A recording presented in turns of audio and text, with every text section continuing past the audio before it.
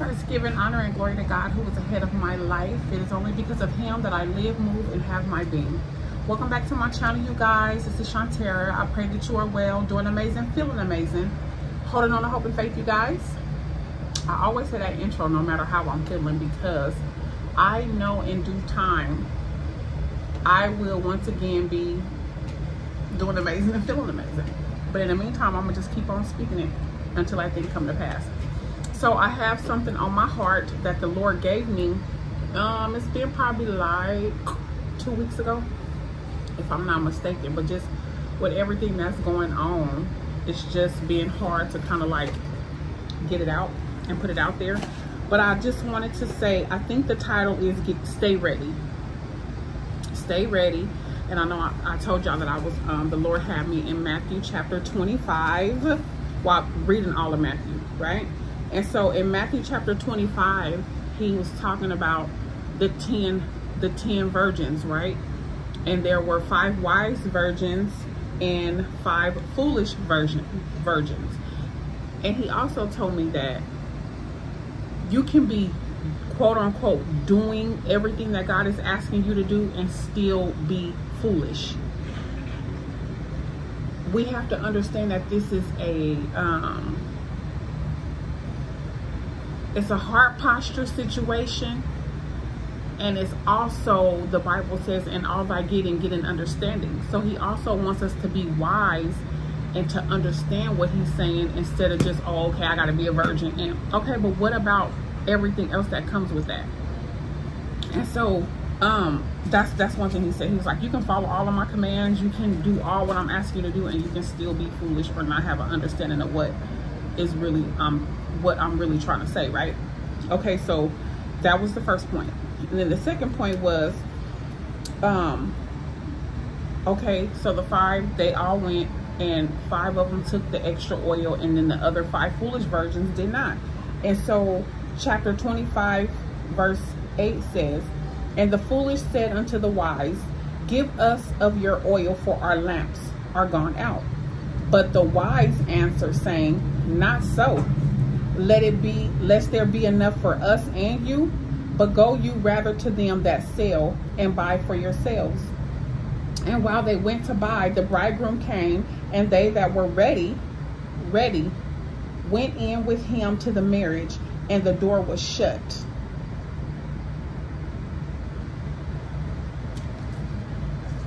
The Lord is saying that, help me, Father God, deliver it the way you gave it to me.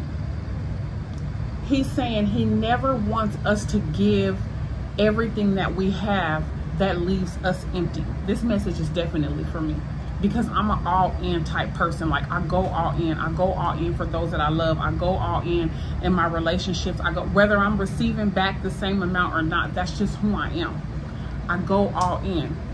But what he's saying today is, never give all of what you have to where it leaves you empty. If there's not enough to give that leaves some for you and them, then the answer is to be no. Southwest plane coming down. We right behind the airport. You should never give all of what you have to somebody, something, a situation, anybody that leaves you empty. Lord, help me. But the wise answered and saying, no, not so.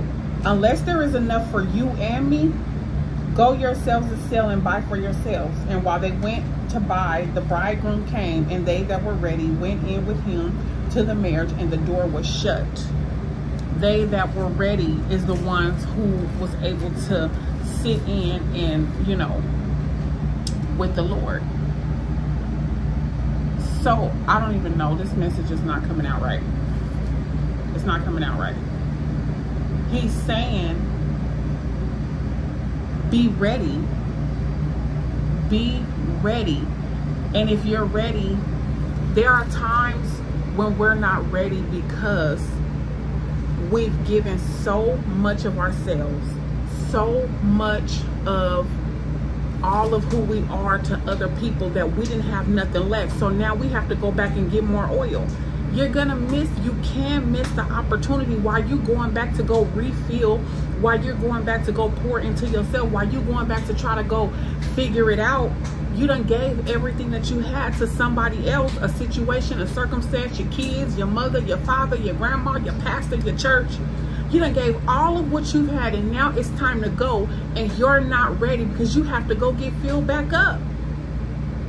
And this person is saying, you ask, oh, give me some because my oil is about to run out. No.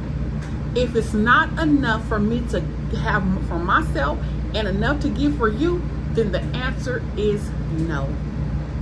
Then the answer is no, because I have to be ready. I have to stay ready at any time. God can come at any time. My miracle can manifest itself at any time. It can be time for me to move to another place or position or a higher authority. Anytime it could be my time. So I have to be ready at all times.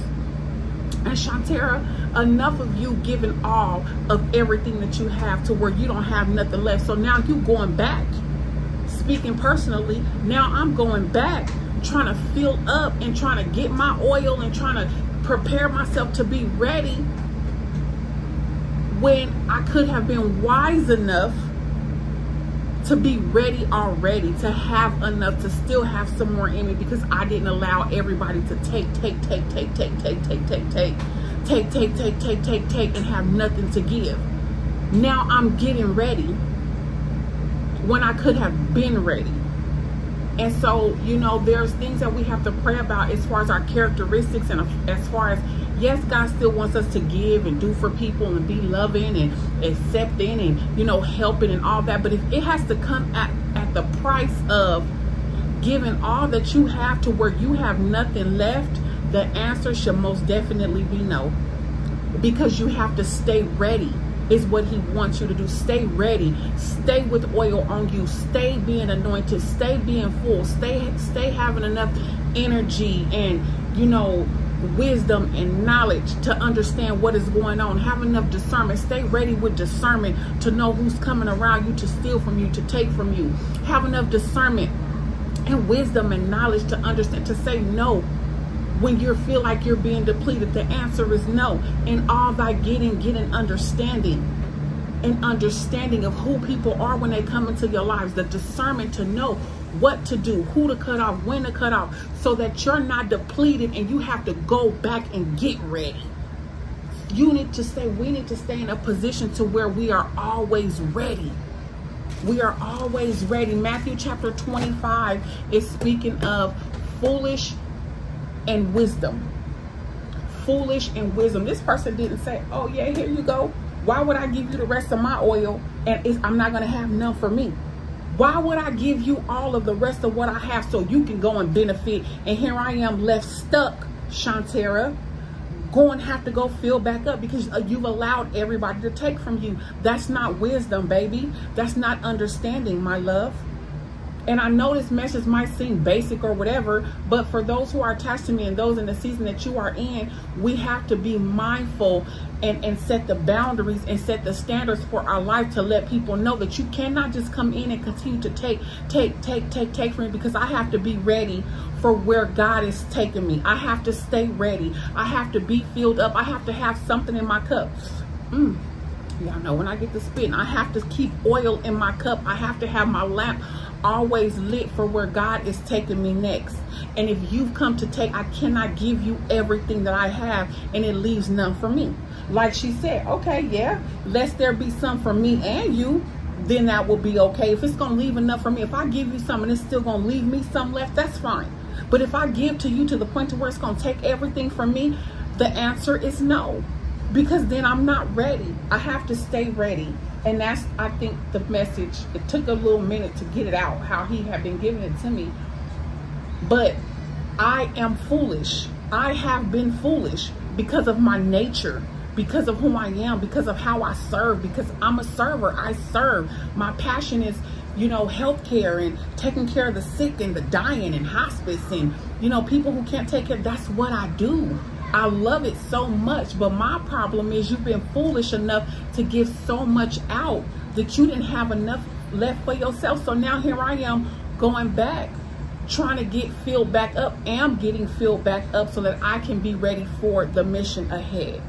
So stay ready, be wise, and all thy getting, get an understanding, have discernment, knowledge, and wisdom to know who's coming into your life, when to cut them off, when to stop them, because people only come, the enemy only comes to kill, steal, and destroy.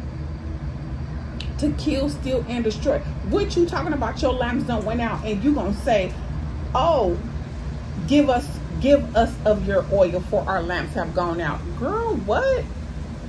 So this is what people come to do when they come into your life. Their lamps are already burnt out. They don't have any oil to give. They don't have nothing to share with anyone. They're dark, they're lonely, they're the energy vampires, come to suck everything and come to live off of you. Give me your oil. I need your oil. I need your light. I need your glory. I need your anointing.